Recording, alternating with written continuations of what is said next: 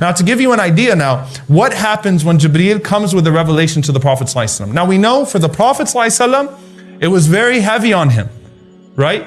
I mean, he would sweat, even on a bitterly cold day. It was rough on him. His body would become physically heavier. I mean, Zayd ibn Thabit says, my leg was under his leg when the Quran came to him one time and I lost feeling in my leg. You know, Rasulullah ﷺ was sitting on a camel when Surah Al-An'am was revealed to him and the knees of the camel buckled. And the Prophet ﷺ got off as a mercy to that camel. So it was visibly rough on the Prophet ﷺ when revelation came to him that way. But how does the process go? Okay, and this is truly fascinating. We know, لو أنزلنا هذا القرآن على جبل لرأيته خاشعا متصدعا من خشية الله. Allah says, if we were to reveal this Quran onto a mountain, you would have seen that mountain crumble. You would see it shake and crumble out of its awe of Allah subhanahu wa ta'ala. It has to come to the heart of the Prophet ﷺ. He has to bear that revelation. But how does this all happen? Rasulullah ﷺ was asked, how does the revelation come? The Prophet ﷺ, he said that when Allah desires to speak the words of revelation, when Allah wills to speak the words of revelation, He says there is a loud noise through the heavens. And He said it's like chains pulling over Mount Safa. Like, I mean, imagine the severity of chains pulling over a mountain. And He said the angels of the heavens are overtaken by it. They're overtaken by it. And Allah speaks to Jibreel alayhi salam. Now, can you imagine Allah speaks to Jibreel directly with the revelation? Jibreel actually gets the Quran from Allah subhanahu wa ta'ala. He hears the revelation from Allah subhanahu wa ta'ala. And when Allah subhanahu wa ta'ala finishes with the revelation to Jibreel alayhi salam, the angels regain themselves. And as Jibreel starts to descend, the Prophet ﷺ said, the angels surround Jibreel and they say, ماذا قال ربك? What did your Lord say? And Jibreel says, الحق الحق وهو العلي الكبير. He's spoken the truth, and He is the most high and the most great. The Prophet ﷺ said all of those angels start to say, Al-Haq, Al-Haq, wa huwa al-Aliyyul Kabir, the truth, the truth. He is the most high and the most great, and they start to descend with Jibreel alayhi salam as he brings the revelation down. And in Surah Al-An'am, the Prophet ﷺ mentioned, Surah Al-An'am of course came in one shot, over 20 pages in one shot to the Prophet ﷺ. 70,000 angels were escorting Surah Al-An'am, glorifying Allah subhanahu wa ta'ala and declaring His praise as it came to the Messenger sallallahu alaihi wasallam. That's the process of that revelation coming to the Messenger sallallahu alaihi wasallam. Not only that, dear brothers and sisters, but you know when you recite Quran, that's the easiest way to get angels to surround you is to start reading Quran. You know why? Because the angels have not been given the gift of the recitation of the Quran. And some of you are like, wait, what? The angels do not recite the Quran. يَسْتَمِعُونَ إِلَيْهِ. They listen to it. There are only a few angels that Allah subhanahu wa ta'ala has actually given the gift of the recitation of it. Obviously Jibreel alayhi salam and some angels. But for the most part, the angels, they listen to it. So when you start to recite Quran in the Quran al-Fajr, كَانَ مَشْهُودًا. The angels witness that. The angels surround the people as they recite the Quran because they love to hear it since they don't recite it. Subhanallah. So that's how the revelation comes to the Prophet ﷺ. Obviously there are numerous ways as to how Jibreel would teach the Prophet ﷺ. And even subhanallah, as Jibreel taught the Prophet ﷺ, al-ahruf, the multiple ways of recitation, the 7 ways of recitation. Why?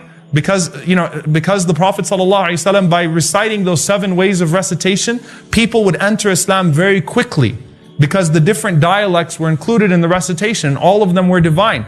How did that happen? The Prophet ﷺ says in the hadith in Abu Dawood that Jibreel came to me and told me recite the Quran in the recitation that's been given to you. So he said, I started to read. He said, Jibreel was on my right side, Mikael was on my left side. Mikael said, istazidhu, increase him. So Jibreel taught me another recitation. Mikael looked at Jibreel again and said, istazidhu, increase him. So he taught me another recitation. Mikael said, istazidhu, increase him. Until he said it 7 times, and the Prophet ﷺ was given 7 different modes of recitation of the Quran. That's how it comes down to the Prophet ﷺ. That's how it was taught to him. And it's truly miraculous and magnificent that the Prophet ﷺ was able to bear that and remember it by the grace of Allah subhanahu wa ta'ala. Now, what are some other ways that Jibreel came to the Prophet ﷺ? He did not stop coming to him in his dreams. So just because he was now manifesting himself with revelation, it does not mean that he stopped coming in his dreams. There are some other ways. In his dreams, he'd come to the Prophet ﷺ sometimes with Mikal. So sometimes the Prophet ﷺ saw Jibreel and Mikal together. One time he sees him and Jibreel and Mikal take him and they show him the punishment and the rewards of the grave. So the long hadith of Adhab al-Qabr, the punishment of the grave and the rewards of the grave, are Jibreel and Mikal pointing out to the Prophet ﷺ what is happening. Then he showed him Al-Jannah, paradise, and hellfire. And the Prophet ﷺ was shown his home in paradise. He actually saw his house in paradise. So the Prophet ﷺ said, at that point I said to Jibreel and Mikal, Da'ani adkhulu manzili. Leave me now to enter my house. I don't want to go back. Let me get in now. And Jibreel alayhi salam, he put his hand on the arm of the Prophet ﷺ and he said, you still got some time in this world and then you will enter it, inshallah. Okay? Another time the Prophet ﷺ said, I saw in my dream Jibreel and Mikal said to Jibreel, give him an analogy. Give him a method. So Jibreel alayhi salam, he said the analogy of the message or the parable of the message that has been given to you, Ya Rasulullah, is that of a king who conquered a land. When the king conquered that land, he built a house in that land. And then when he built that house, he constructed that house, he spread a table spread with food on it. And he invited whoever wanted to come into that home. Jibreel alayhi salam said, Allah is the king. The land is Islam. The home is Jannah. The food is the food of Al-Jannah. Wa anta ya Muhammad Rasulullah. And you, O Muhammad, are the messenger of Allah. Whoever responds to you has entered into Jannah and will eat whatever they desire of it. So Jibreel and Mikal are explaining to the Prophet ﷺ who he is and actually giving him amthal of what he represents and what his message represents. Other times Jibreel ﷺ came to the Prophet ﷺ with a command from Allah subhanahu wa ta'ala in his dream. So the Prophet ﷺ saw an image of Aisha radiallahu ta'ala anha. Jibreel alayhi salam showed the Prophet ﷺ Aisha for 3 consecutive nights. And he told the Prophet sallallahu alaihi wasallam, هَذِهِ زَوْجَتُكَ فِي الدُّنْيَا وَالْآخِرَةِ. This is your wife in this world and the next. And Aisha, she used to boast. She used to say, Jibreel proposed on my behalf. Like, who else has that distinction? Jibreel came and asked for my hand, right? Subhanallah, Jibreel proposed on her behalf. Sometimes, Jibreel just showed him Jannah, random scenes of Jannah. So one time the Prophet ﷺ said, Jibreel came to me and he took me to a palace in paradise. It was so beautiful that the Prophet ﷺ was about to go in. As he was about to go in, Jibreel said, actually, that's Umar ibn al-Khattab's house. So the Prophet ﷺ said, I did not go in because I remembered how jealous of a man Umar is. So I just stayed back. And he narrated the dream the next day and Umar was there and Umar felt bad that Rasulullah ﷺ was too shy to enter his house in Jannah. Like Umar was over the excitement of having a house in Jannah. Like, Ya Rasulullah, like, you think I would stop you from coming into my house in Jannah?